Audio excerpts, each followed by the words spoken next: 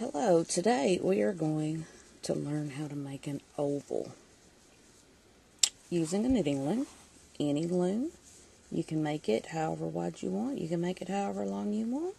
We're going to be using garter stitch, so knit and purl rows, and we're going to be using short rows around the curves. Okay, let's get started. I'm using the all-in-one knitting board to demonstrate. But you can make this oval on any loom with any number of pegs. And today for the demonstration I'm just using some Hobby Lobby. I love this yarn. You can see I've got it on clearance. Woohoo! I love this wool as opposed to I love this yarn. So here we go. Make you a slip knot. And you can either put it on your first peg or you can use an anchor peg. I usually use an anchor peg, but I'm not going to today.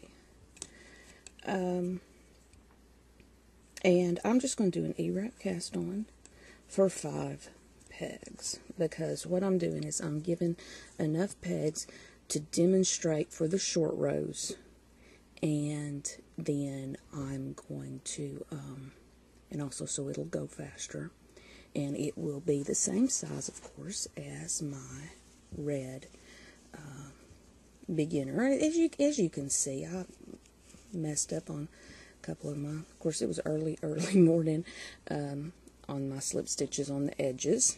It's not my best work. I was mainly trying to see that I could do it. So, and this one's done over 5 stitches on the all-in-one as well.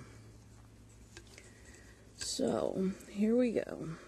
Now I have got, to start off with, we're just going to go ahead and knit that first one. You don't have to, you can slip it. If you it makes it a little bit easier to pick your stitches up later if you are going to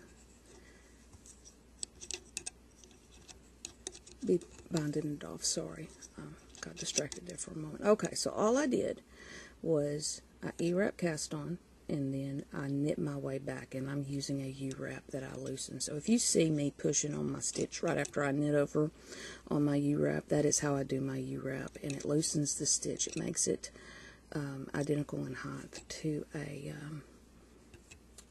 traditional knit stitch or a regular knit stitch. Now then, in order for our edges to have these nice chained edges, if you can see that, without having this little bump right here, like I missed it that one time on this side, then that's why we slip our first stitch. So you're going to slip your first stitch, and you're going to purl back to the, see if I can get that better in frame. Okay, to your next, to the last stitch. So no matter how wide it is, you're going to always slip your first stitches, and on your purl row you will knit off your last stitch on your purl row. And the reason you do that, without pulling your loop off, obviously, is to, well, come on, Renita. Okay, Renita's having problems here. Yes, I am talking in third person. There we go. Is for that edge, because if you don't knit off that last stitch, if you purl it, it does something funky.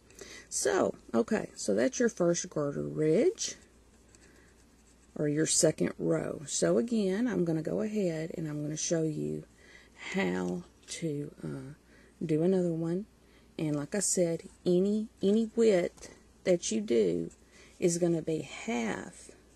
So however many stitches you put on is going to be half of your oval. Okay, so we're going to slip that first one, try to get that closer, and still focus. It's kind of hard for me to see. Okay, so skip that first one. Just bring it to the round front, and you can use an E-wrap if you prefer, or a flat knit. Just remember that your flat knits are going to be shorter than your purls, and your E-wraps are going to be taller than your purls. So even though you can still do that with your garter stitch, it will make the garter ridges look just a little bit different. Okay, so then undo that all the way over to the end of our row, so no matter how many stitches. So you're going to knit to the end of your first, or this would be actually your third row, and then we're going to slip again our first stitch. We're going to bring it back to the bottom to do our purls, and you will purl back to the last stitch, and then you will always knit that last stitch. Now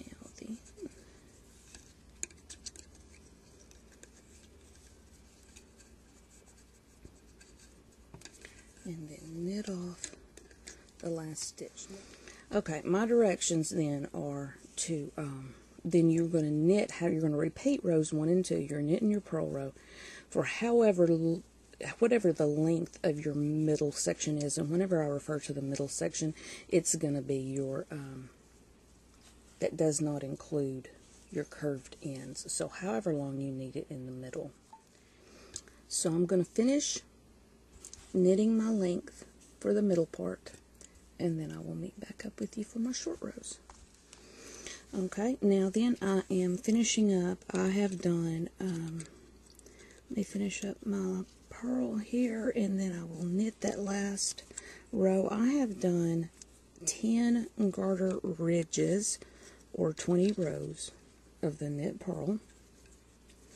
Now then you can see, you can count if you know how to count your rows. The easiest way to count your rows, if you lose track on when you're slipping your stitches on the side,